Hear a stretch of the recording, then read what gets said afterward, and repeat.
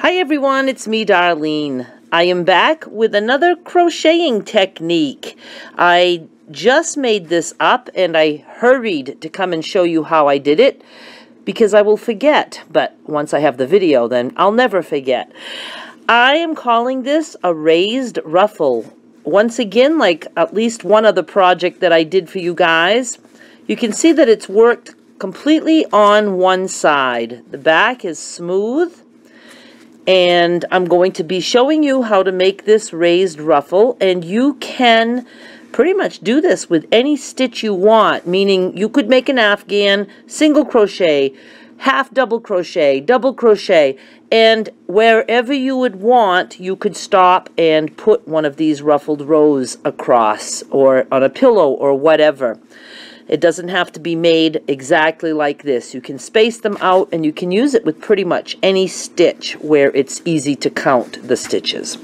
Alright, I made this one like 20 stitches wide and I'm going to be doing a much smaller piece for the sake of this video. Let's just get started. I am going to be doing double crochet for the sake of this video like I did in the sample piece I just showed you, but you are free to do whatever stitch you want, and I'll talk about that as we go. You can chain any number of stitches you want. I want to work 10 stitches, so I'm going to chain 12 since I'm doing double crochet.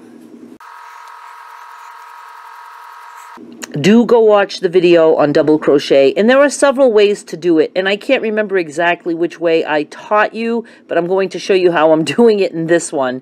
So I'm going to yarn over and I'm going to go into the second chain, and with the double crochet you yarn over, you go in, pull through, yarn over, pull through 2, yarn over, pull through 2, and I'm just going to do that all the way across. And whatever stitch you decided to do, that's the stitch you're going to do all the way across. If you want to do single crochet, you're going to do single crochet all the way. Half double crochet, you're going to do that all the way. Seed stitch, you do that all the way. Okay, this is going to be the front side of the work that we're doing. So I'm going to work a ruffled row now.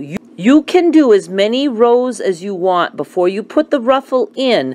Say for instance you're doing an afghan and you don't want a ruffle right away. Maybe you want it to be 5 inches up and then every 5 inches or whatever. You can do whatever you want. You're going to just work as much as you want, and then when it's time to do a ruffle row, for every ruffle row, no matter what stitch you decided to do, before you start the ruffle row, you're going to chain just one. That's going to be the same for every ruffle row. Every ruffle row is going to be the same as what I'm doing right now. And we're going to be working in the back loop only because we need the front loop for on our way back. For every row, you're going to do this. Single crochet in the first one. I just like that because you don't want too much ruffling going on the edge in case you want to do a border or something around it. Then in each one you're going to do 3 single crochets. So 1, 2, and 3. And again, I have a video for single crochet also. You just go in, pull through, yarn over, pull through. So you do 3 in each one. 2, 3. 1, 2, 3. That's what's going to create the ruffle.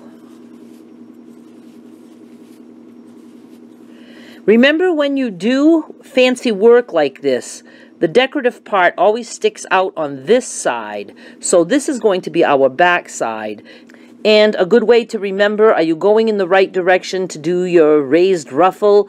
Your yarn end that you started with will be on the right side.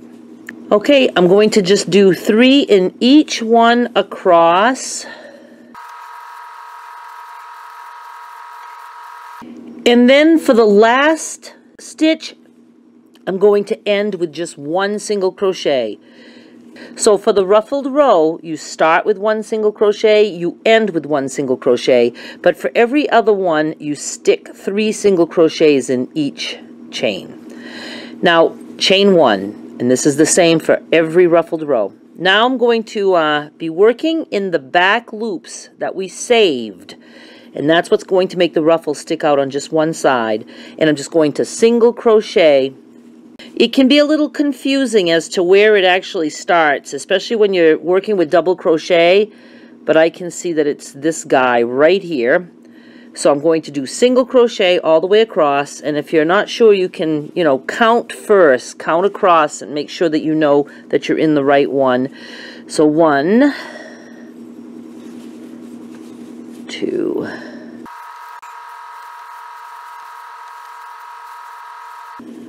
and there, 10.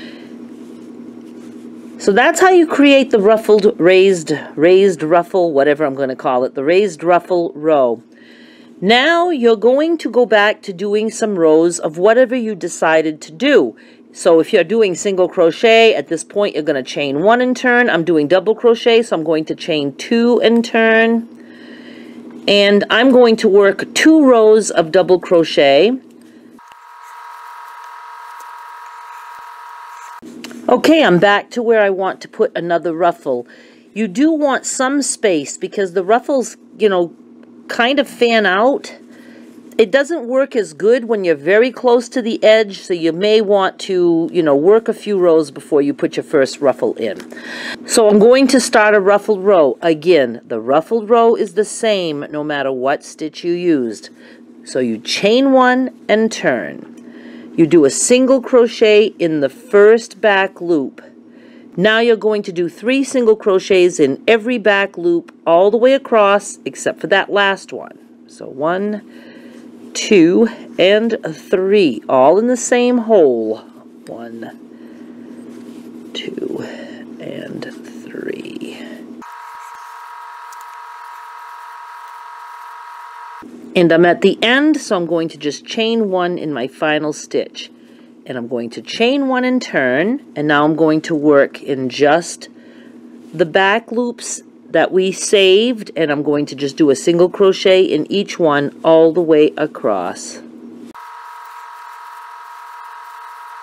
So now I'm going to want to be finishing, so I'm going to finish with a row of double crochet.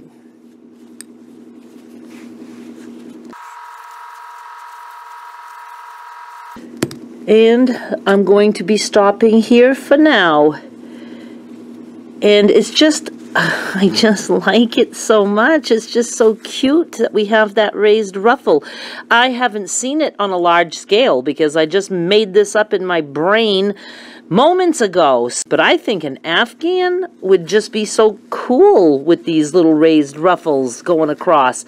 And again, you can space them out. It doesn't have to be this close together.